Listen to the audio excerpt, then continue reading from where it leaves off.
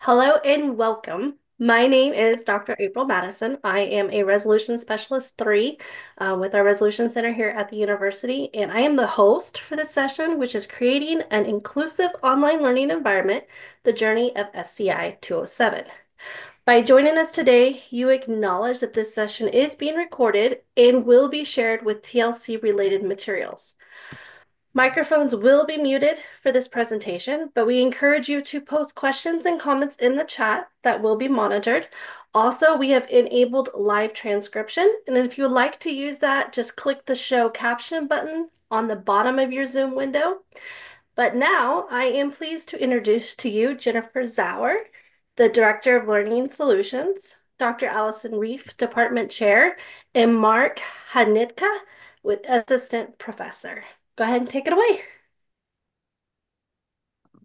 Well, thank you so much for the introduction. And we are really excited to be here today to share about a journey that we had the privilege of going on together over last year, really in the year of 2023, with creating a course here at the University of Arizona Global Campus called SCI207. So I am going to advance the slide and turn things over to my colleague, Allie Rief. Thanks, Jen. We really couldn't resist sharing this course when we found out the topic of TLC would be belonging. So if you really think about what belonging means, it's an affinity for a place, a group, or a situation.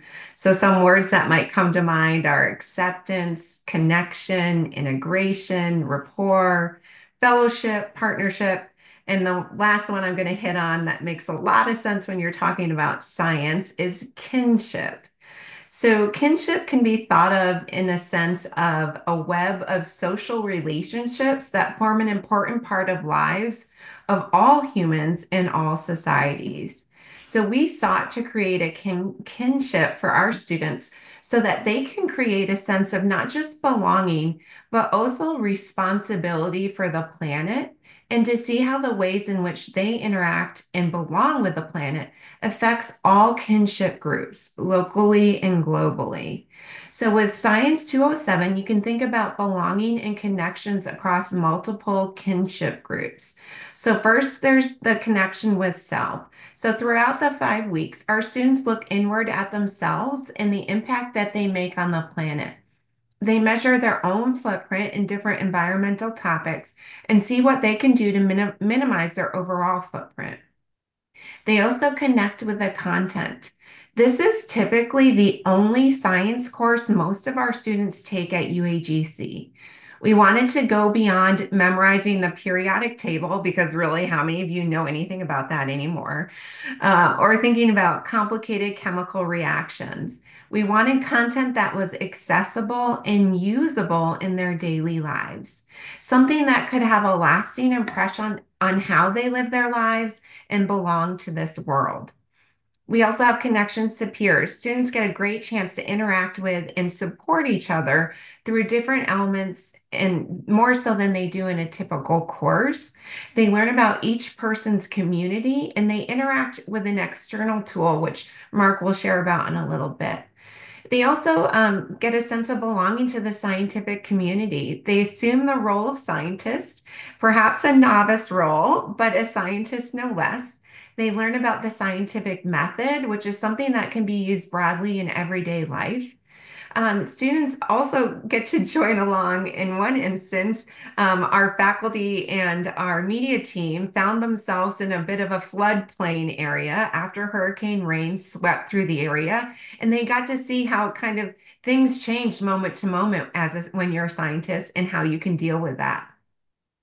They also connect to the local and global community. We obviously wanted our students to learn about content, but we wanted them to take away a deep connection and sense of belonging to the world itself, as well as those who inhabit their world.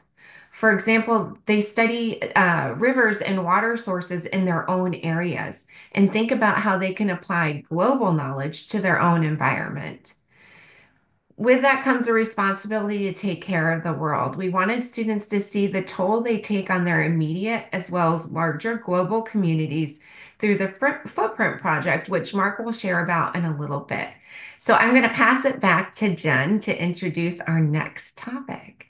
Perfect. And I'm going to hold on just a second for advancing the slide, but we, Allie and Marc and myself are just a few of the people who helped to make this course come to life. And really this course was the inspiration and the heart of our dear colleague Clifford Blizzard.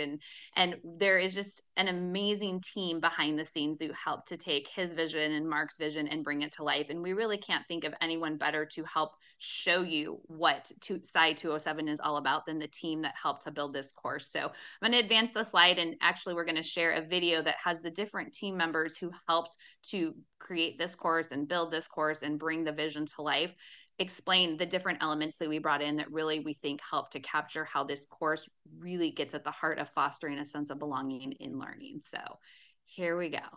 As part of our university-wide initiative to look at the cost of student materials, an opportunity was presented to our team to redesign SCI207 by creating our first ever in-house virtual science lab. The creation of our own lab allowed us to drive the content, create varied and authentic opportunities for formative, summative, and reflective assessments that are clearly connected to our course learning outcomes, which support the specific needs of our students.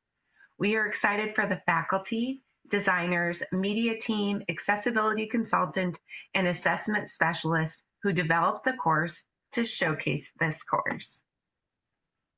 Well, there are benefits to physical laboratory kits. Virtual labs allow us to better serve our specific student population more effectively. Students can work on the formative lab assignments over multiple sessions and anywhere they can use their computer and access the internet. Here you can see all of the modules of the Week 2 virtual lab activity are clearly linked, and students are even provided with a completion checklist. This is particularly important for our military students stationed overseas and those who travel frequently for work. The virtual labs allow us to provide more integrated scaffolding and support throughout the lab activities. With physical labs, students often reported feeling stuck or confused about how to proceed. Feedback on the new virtual labs indicates that students rarely feel stuck and feel more engaged with the course concepts. Each lab activity is scaffolded by learning materials and interactive modules that provide essential background information on the topics and concepts that students will explore during the lab activity. Knowledge check quizzes help students assess their understanding of the information throughout the lab activities. After completing the labs, students are asked to contextualize what they learned within real-world applications and their own local environmental issues. Students research various environmental conditions and challenges in their own area to better understand the applications of the course learning objectives to their own lives. 4 of the virtual lab assignments were created in-house, but for the Week 4 laboratory, an outside climate policy modeling tool called En-ROADS was utilized. The amount of scholarly research and coding that went into creating this climate mitigation policy simulation tool is beyond what most institutions could feasibly create on their own. En-ROADS was specifically created to bring state-of-the-art climate modeling to educational settings for free. Our course development team even developed a fully ADA-compliant alternative using data directly from the En-ROADS model. One of the things that we did when we were creating the media for the course was we made sure to keep ADA concerns in mind from the very beginning. So along with the closed captioning and the transcripts, that we include normally with every course, we also made sure to take extra steps to ensure that learners with needs could participate as much as possible. So for example, in the potassium testing part of one of the labs, we provide multiple views so that learners could see the full view, a close-up, and a clearly labeled drop indicator. So that makes it where anybody that can see but maybe can't quite see what's going on in the other views can get an obvious view of when those drops are coming in so that they can count them. We also included a drop sound effect for learners who would rely solely on audio. Another thing that we made sure to do is we incorporated many different types of learning materials, and that allowed us to cater to our diverse learners in a way that we could not otherwise achieve. And that's really important for very diverse learners. I learn better visually, and so do many other people, and some people learn better with text, et cetera, et cetera. So we made sure to provide as much as possible. We give text, video, worksheets, photographs, and learning interactives. And the diversity in these materials helped us also to break that content into digestible chunks that just makes it easier for learning in general. one of the great achievements that we did in the SCI207 media and the design of the course as a whole is incorporating storytelling techniques that serve to engross learners into the world of science. And we do this by not just having the learners do the science, but they become a scientist engaging in a simulation of what they would do as a field scientist in a community. And this is not only reflected in how we wrote the scripts and how we introduced the modules and everything else, but it's reflected in the production quality level that we worked very hard to achieve, and also the overall design aesthetics. And the last aspect that I'll talk about with the media production is that we were able to take production issues that were completely outside of our control, and we turned them into teachable moments for our learners. We didn't just give up. So, for example, when there was a hurricane that happened in Georgia, right when we were going out to go do our testing and everything else, we used that to teach them about how flooding and other conditions can occur in real life, what that looks like, and essentially how to deal with them and what that means for a scientist. In our Canvas setup and design, the goal was to maintain a consistent look and feel across weekly modules to create an inclusive environment. Once students are familiar with week 1, they will be able to confidently navigate through remaining weekly learning activities and information either through the course home links or through the modules navigation. This allows for focus on the content for learning outcomes instead of the navigation of the course. For example, let's take a look at the weeks 1, 2, and 3 lab landing pages.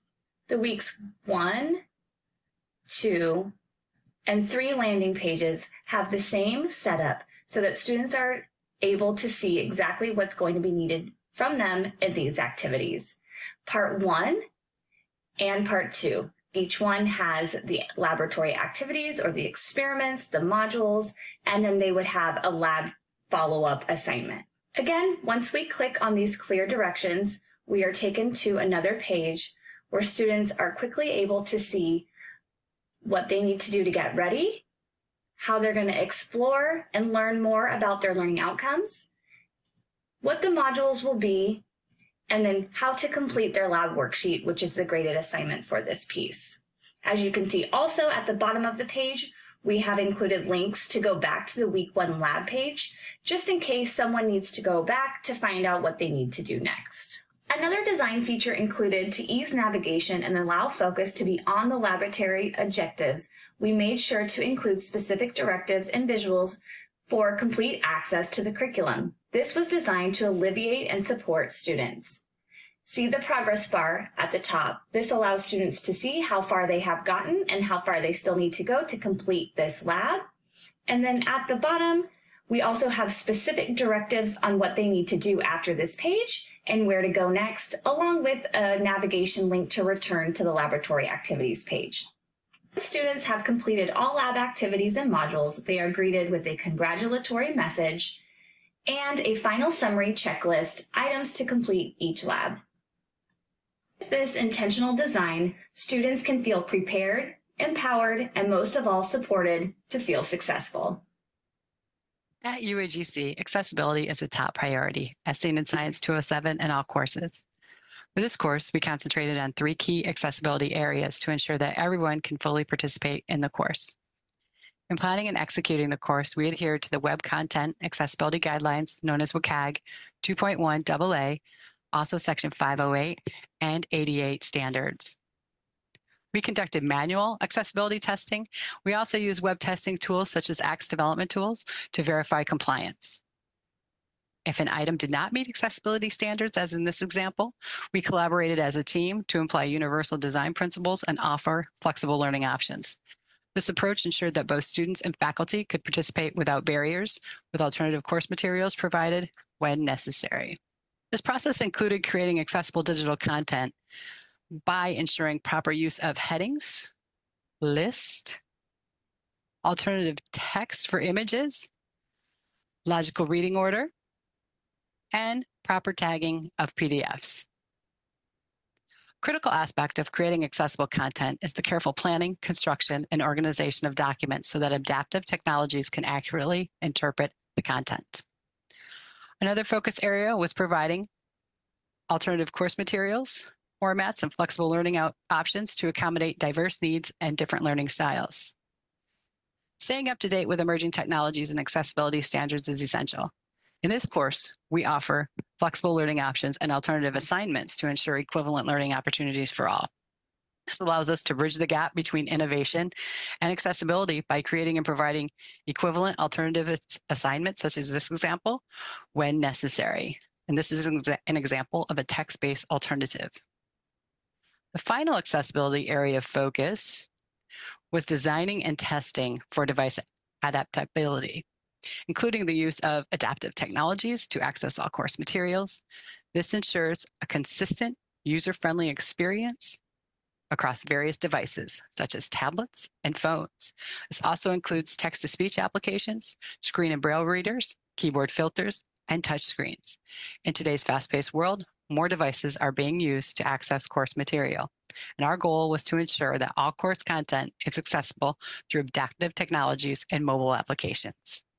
Accessibility was thoroughly integrated into every phase of the course development process: planning, execution, and final testing, ensuring a barrier-free environment for all students and faculty. Due to the content of the course, certain discussion forums do not use the standard rubrics with generic verbiage. 3 custom discussion rubrics were created to provide clear guidelines and criteria for what was expected of the students throughout the weeks. One explores important terms from the readings while relating them to life and careers. Week 5 here is a creative assignment about the student's experience, and it uses a discussion formatted rubric that enables them to share work and engage with each other.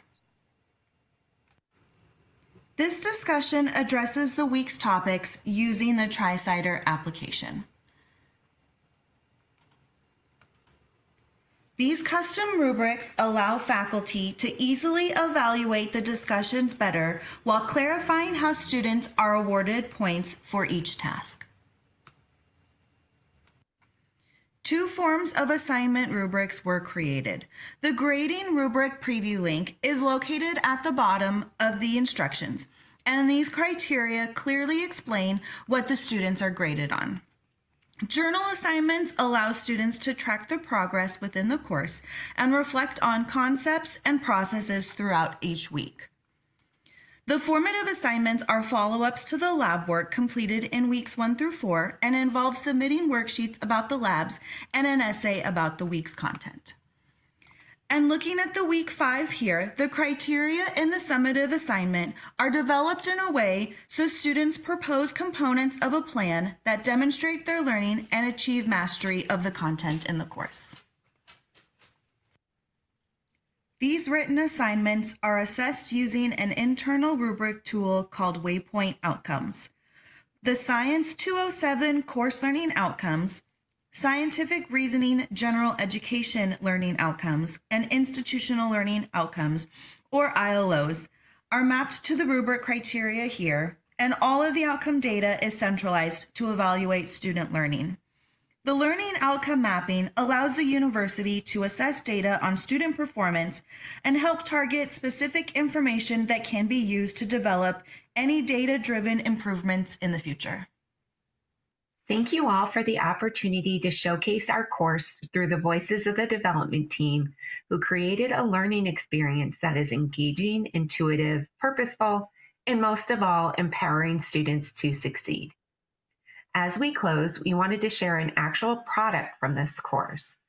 The lab in the final week is a nature experience that asks students to spend a quiet, contemplative hour outside in nature. They then record their experiences and choose a creative means to share their nature experience and what they learned from it. This could be a series of photographs, a poem, essay, artwork, board game, video, or any other creative avenue they can think of. Here is a song a student wrote and performed. We hope you enjoy it as much as we have.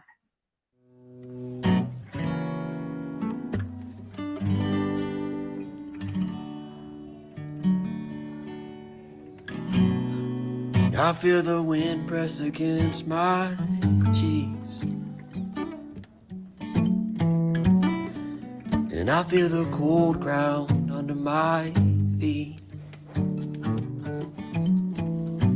And I wonder where in this place I would be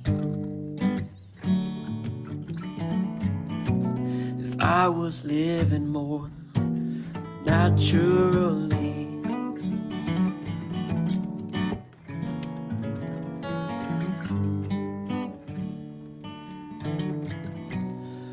And I watch the sun as it makes its rise, and I wonder when it will become our demise. And why can't everything be as simple as this? 'Cause Mother Nature, you're unending bliss. We're going to go ahead and pause there, and we can certainly share the link to the video as a whole, but you can see just the impact that this course has had from all of the different voices that we brought in to help make it the course that it is. And I'm going to go ahead and turn things over to Marc to dig in a little bit deeper. Thank you, Jen. As part of our university-wide. Oh, there we go. There we go. So just to clarify a little bit more for people not familiar with this outside tool called TriCider, it's a group brainstorming website and it's free to use. You basically set up the TriCider page and it creates a unique link. And in this course, we use it in 3 weeks of the discussion, the weeks 2, 3, and 4. And we create this city called Arzaville, and there's a number of different versions that are based on real cities. And we ask students to consider all of the characteristics of Arzaville, and then as a class, brainstorm ideas to make Arzaville more environmentally sustainable, environmentally friendly relative to the topics of that week. So week 2 is about agriculture and food systems. Week 3 is about water issues of all kinds, and week 4 is about energy use and climate change impact. So the instructor sets it up, and then students post their ideas, and then they're interacting in a more maybe organic way than our discussion boards, traditional boards sometimes allow. So students are posting ideas, and then they post pros and cons to their peers' ideas, and there are certain quantity requirements and quality requirements. And then towards the end of the learning week, they vote on what they think are the top ideas. So students collaboratively work together to create this plan. And then by the end of the week, they can see these ideas that have risen to the top that they've created together and kind of hashed out the benefits and the costs and the challenges associated with each idea. And we've had very good feedback from students about this discussion format. So we really think that it builds a lot of community and this back and forth interaction brainstorming activity. If you could advance slide. And then the other project that had been mentioned briefly, and this is a course-long project that students are sharing in a discussion board, and they're going through the same process, but they're tailoring it to their own lives. So each student takes 3 different environmental footprint measurements, a general one that's about land use and resource consumption, one that's specifically about water use issues, and one that's specifically about climate change. And then each student chooses 5 actions or habit changes that they're going to work on throughout the 5 weeks of the course. And each week they self-reflect and report on their progress, challenges in their weekly journal. And then at the end of the course, they share their starting numbers of their climate impact and environmental impact, and then their after numbers with the class, and they interact with each other on the discussion board, sharing like what challenges they experienced, what things went well, what they learned from the experience. So everybody was doing things in their own life, and some students were doing very similar actions, and then they were communicating about this shared experience that they had through the discussion board. So we think that this, again, from feedback from students, created this sense of ongoing project and a sense of belonging and working together. Each student making maybe a small impact, but then collectively as the class, they can see that it adds up. And then you imagine over like hundreds or thousands of courses, and then the further impact that these students have when they share this information with their family, with their friends, their coworkers, their neighbors. And, we just think it's a really special part of this class. Next slide, Jen. And then, yes, just briefly, these are some picture highlights from our lab development course. And this was mainly, the planning was orchestrated by our late colleague and course lead, Clifford Blizzard in his own community, and we worked with the Rodale Institute. If you've heard of that, they're big in organic and sustainable agriculture. They were so generous to host us at their Southwest Research Center in Chattahoochee Hills, and we used their land for the soil testing, and we used their lab area to do the tests, and we worked with them. We acknowledged their participation and contribution, and then Clifford also reached out to landowners and local government to get permission to do the water quality testing in a creek that went all the way from almost a headwaters situation all the way into the Chattahoochee River, which is the really large river, one of the large rivers in the Atlanta, Georgia area. So we really had this focus of connecting the science to place.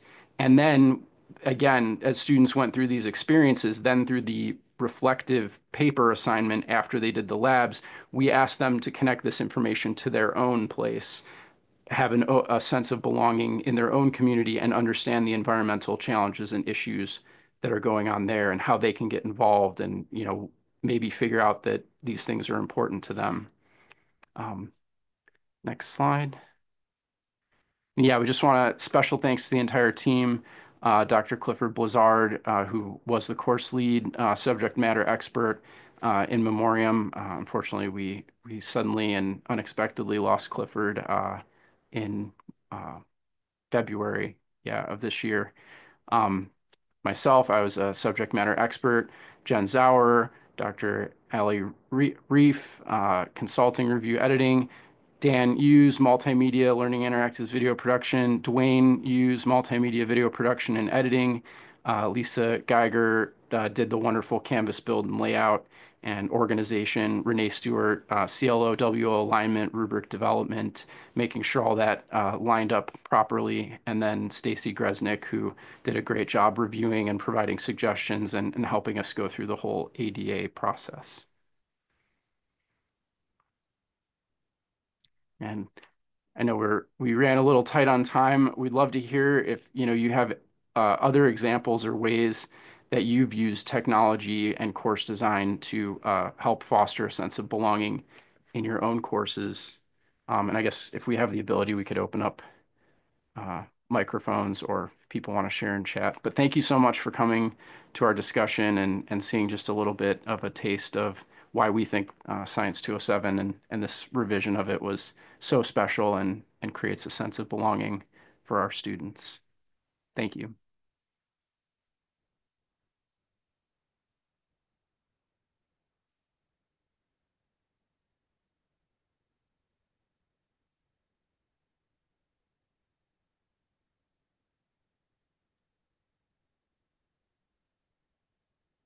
Did you see any questions? I did not. I think we answered them all as we went along, which is nice having multiple presenters. Yeah, I didn't see any questions that left unanswered. There was a lot of comments and everything. So hopefully you guys can capture those comments that are in there for your own personal use. I don't have a question per se, but I just wanted to read a quote Clifford and I presented on this nature experiences in Savannah, Georgia, and just I wanted to share a PowerPoint of that presentation, but I can't figure out how to do it on my phone here. I'm still working on it. If anybody wants that, I'll just email me. I'm Chris Foster. I'm happy to send it to you. Here's a quote from a student. I feel a part of nature in a way that I've never felt before. I'm conscious of my actions and how they affect my environment. Changing habits may be challenging, but I'm not just interested, but I'm committed to reducing my ecological footprint in hopes of making this world a better place for my grandchildren. That's just one of so many student comments that's indicative of the transformative power of this course. Thank you for this awesome presentation. Thanks, Thank you, Chris. We did do some research related to the course and outcomes. Clifford and I had done a big survey effort of former students, and we actually saw really amazing results of students who continued to work and be concerned about these environmental issues, continued to work on reducing their environmental footprint up to 6 years. 6 years was like how long that version of the course had been going. And some students reported, I think it was like 20 to 30% of the survey respondents said that they were still doing some of the actions or all of the actions that they had started during the course. And yeah, a lot of students, we were just really surprised that a lot of students remembered the course, they remembered this project, and it seemed to have a lasting impact. So that was positive. Go on, enjoy your next session, everybody. Thank Yeah. All right, you. so before you guys leave, I want to say thank you to Marc, Allison, and Jen for this presentation, and thank the audience for your participation today. Please use the survey link that's in the chat. That way you can nominate TLC presentations for conference awards and share your feedback on this presentation. And you guys enjoy the rest of your day and have a wonderful TLC. Thanks, everybody. Thank you.